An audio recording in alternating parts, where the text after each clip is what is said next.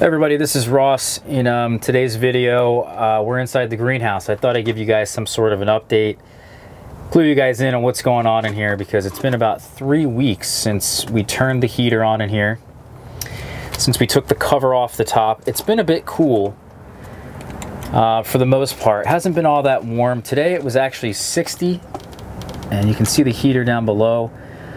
With the heater keeping this greenhouse above 60 for the most part, at night it's being kept actually more above like 50. If I turn the heater up a bit more, I could keep it above 60, but right now it's being kept above 50, 55, somewhere around there for the most part. And then during the day, if it's sunny outside, it's warming up quite a bit. Today, like I said, it was 60 and sunny, so it got to probably close to 110 in here. And that's really good. That's what we want. We want a day like today. Tomorrow is going to be 70. So if it's sunny and 70 and I have this heater on, it probably can get to 120 in here, which is really pushing it. I've seen it in here 130 over that, I think, maybe just by a bit. And the figs actually, believe it or not, can deal with temperatures that high. It's kind of crazy. It's not recommended. They really start to look really sad at 130, especially at 120. I would keep this greenhouse, ideally you want to keep it somewhere about 80 degrees at all times. Obviously not that possible, but what I do is I come out here, I open this door if I need to. Right now I find that because not everything has woken up in here, as you can see, some things are really just starting to wake up, even though it's been 3 weeks. I told you guys this process would take at least 2 to 4 weeks for everything in here to wake up. And there's probably some trees, if I look around closely, that haven't exactly woken up. There's a Planera over there that might actually be dead. Believe it or not, my Izmir knot doesn't appear to be doing anything just yet. What usually is happening and why it takes so long for some of this to wake up is that the trees on the bottom level, first off, are a lot cooler. Those root temperatures, the soil temperatures are a lot cooler. The heater is blowing upwards and the heat rises, so everything on the bottom level doesn't necessarily get heated all that well, and therefore it just takes some time. If I had this heater as an example, like it's sort of facing one of these pots. In fact, it was, in a way, the Col de Dame Blanc here that you're seeing was probably the first tree in here to wake up, simply because the heater was really blowing more of its air in this direction towards this tree. I mean, this is not really where I have the heater situated normally, but because of that temperature hitting the soil and warming it up, this tree's woken up first, and you can see how much growth actually it's put out so far. There's about 3 or 4 leaves per branch, per new branch, which is quite a bit. You can tell that this tree, I think, needs some food, and that's my next step of what I'm planning on doing in here, is giving some of these guys some food. The leaves don't look super pristine. Also, the growth looks a bit weak. We may have to thin out more of these shoots, and I did do a video in here that maybe I have or haven't released it yet, but talking about thinning out these new shoots.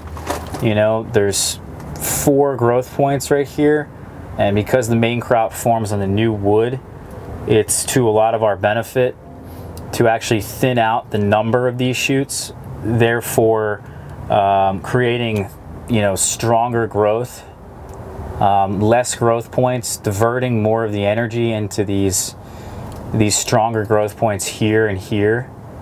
These are the apical buds, and you can really tell the difference here between what is an apical bud, the growth and how strong it is, compared to a lateral bud lower down on the tree. The lateral bud just really is quite weak, and I have to further evaluate some of these trees. I did a lot of thinning out of some of these shoots, but I have to come in here and do this even further and really evaluate each individual tree. one more time before I think I'm satisfied. You can see this is a pretty good example of 3 different shoots that are pretty weak compared to, let's say, this shoot right here. There's just one of them that's a much thicker and getting much more stronger growth. You know, so it is a benefit here that if you can get less of these shoots, you're definitely going to have an earlier fig season, more production here, and definitely overall in just a whole host of climates. I think this is a technique that everybody should be paying attention to. You know, forming your trees. That's really what I'm kind of doing right now, is inspecting Breba, getting these trees thinned, and then also I'm going to be feeding them very soon. We came in here, by the way, we watered everything in once very, very well. I would recommend doing that like the first day that you turn this heater on and get this process going, simply because the water that you use, you know, I'm assuming outside in the lines that you guys have near your homes is quite cold. So, you know, you're basically putting in very cold water in here, significantly cooling the soil down, therefore slowing the metabolisms of these trees.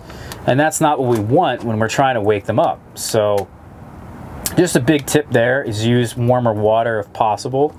I'm going to be doing that with my fertilizer. And I watered them in just because they haven't had water since the fall. So it's been, you know, 3 or 4 months or whatever it was.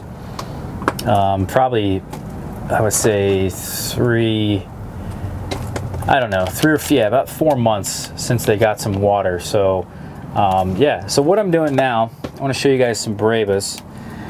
As I mentioned to you guys in that Breba video that we did, is that I actually have quite a few Breba forming on this Violette de Bordeaux here, and you can just count how many is on that one branch, how many is on this branch here, all the way up. It's probably going to be close to, here's another branch right there where there's about 4 of them. And they're, you know, some of them are forming slower than others on different parts of the tree. It seems like, you know, the lower Brebas are actually forming faster than the higher Brebas, which is, I attribute, I guess, to the sap flow, right? The sap flow comes up from the roots and goes out to the highest point of the tree. So I'm assuming it's kind of working its way up, and we're going to see even more Breba form higher up on the tree, and I could be looking at quite a few Breba off that Violette de Bordeaux. So that's sort of the update here with this greenhouse here, guys. I did get, it does look like now, 3 weeks in, that just about every tree in here is awake. There's about maybe 1 or 2 exceptions, maybe 3 or 4 trees at most, that have not shown any signs of waking up. So I can pretty much, if they're not going to wake up, you know, if they're not already woken up, they're going to wake up very soon. So basically my season is starting from sometime around, I would say, the 1st of March to about the 10th of March. And that's a good average date for just about every tree in here in the greenhouse in terms of them waking up and not waking up. Very quickly, I actually have started my onions. Shout out to Joe. I've got them here in a tray, and I've got them multi-sown just like Charles Dowding does. Covered them with this plastic just to keep the soil moist, because it's so dry in here with the heater, and it's getting to 100 degrees. So the soil dries out very quickly, and I wanted that even moisture so they could germinate well.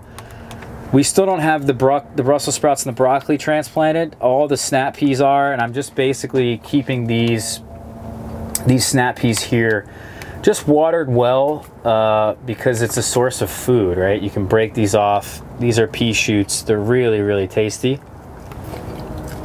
And then that's it, you know? So that's the end of this little update, guys. I hope you enjoyed this one. I'll talk to everybody soon, all right? Check us out on figboss.com, Facebook, Instagram, subscribe to the channel, and we'll see you guys for tomorrow's video, all right? Take care, everybody.